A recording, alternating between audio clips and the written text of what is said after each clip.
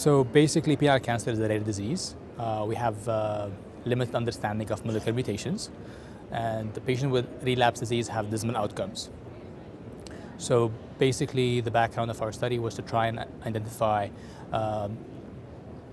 basically targetable mutations in penile cancer that could improve clinical outcomes and clinical trials. We performed whole exome sequencing on 34 cases of penile cancer that had a clinical presentation that's very similar to the clinical presentation of penile cancer in the real world.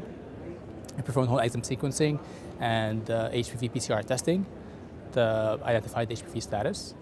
The two most important finding is the tumor mutational burden in penile cancer appeared to be similar to lung and head and neck squamous cell carcinomas, where immune checkpoint therapy has been approved.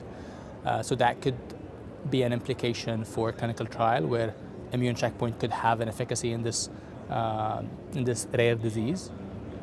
On the other side, from the molecular alteration, we noted that penile cancer seemed to be have similar genomic mutations to other squamous cell carcinomas, with one interesting finding that Notch1 mutation were mutated at a higher rate than others, were mutated at 35% of the cases, in comparison to head and neck and the pan-squamous cell carcinomas, where the usual mutation rate is around 11 to 15%.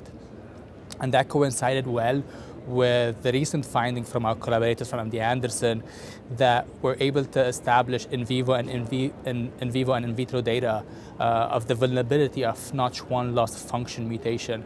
And that was the first study that shows vulnerability of the Notch1 loss of function mutation in head and neck cancers.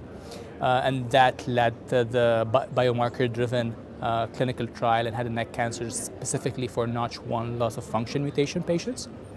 And we hope that if we see good early result, to expand that study to include other squamous cell tumors with Notch1 mutation, and that could be an opportunity for patients with relapsed penile cancer.